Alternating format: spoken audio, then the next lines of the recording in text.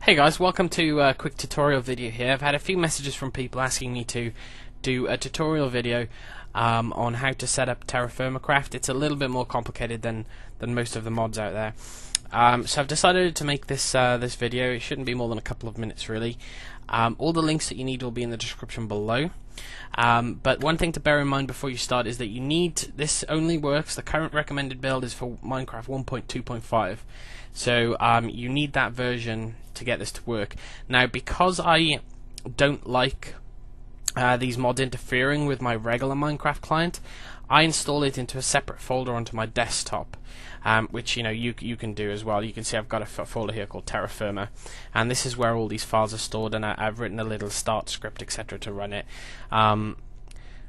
And what I will do at the end of this video, as well as giving you a tutorial on how to install it manually, I will just link a download to my whole TerraFirmaCraft setup, my folder, so that you can just download it, stick it on your desktop, and off you go, basically, if that's what you want.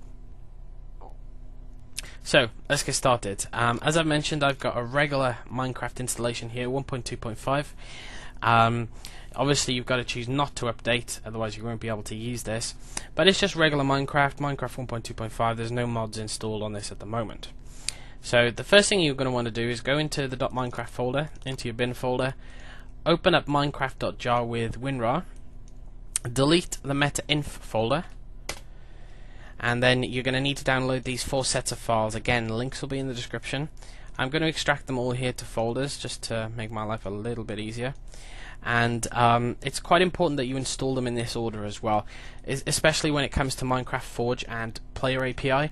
If you put them in the wrong way, it can break things. So the first thing you want to install is Minecraft Forge, and it's literally, you just open up the folder, you do Control A to select all the files, and drag them into WinRAR.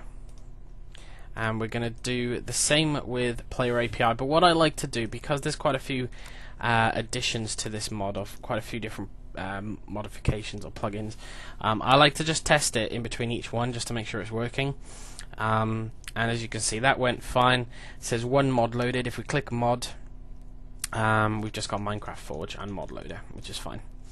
So that one's fine. So now we can go ahead and put our Player API on. Exactly the same process. I like to delete some of these irrelevant text files. I'm not sure if it matters, but I do delete those. So that's installed. Let's just test that again. No for the update. And there we go. All installed, no errors, we're good to go.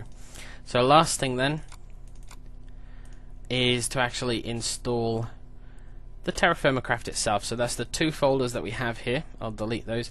You want to put in the client core first. I don't really think it matters, but that's what we're going to do. Drag them all in there. We're going to put both of these in at the same time. Hopefully we won't have any problems. And that should be it. That should be TerraFirmaCraft installed, guys. So let's just fire it up. We'll make a new world and we'll test it. And if we click mods, you can see that TerraFirmaCraft is there. And if we go to single player, let's delete that world. These are my existing worlds. I'll just call it whatever. And we should, as long as we don't spawn in the jungle, we should see the TerraFirmaCraft textures. And there we are, with the stones. And we can destroy stuff. And we should get the stone. There it is. Granite rock. And this is the latest version of TerraFirmaCraft. So that's it, guys. So if you want to do it manually, it's really simple. It only takes 5 minutes. Links are in the description. If you don't want to do it manually, I will put up my whole TerraFirma folder, minus my saves obviously, just to make it smaller, up for download, so you can just download that whole thing, stick it on your desktop, and you're done. But thank you for watching, guys. Hope you enjoyed. Speak to you soon.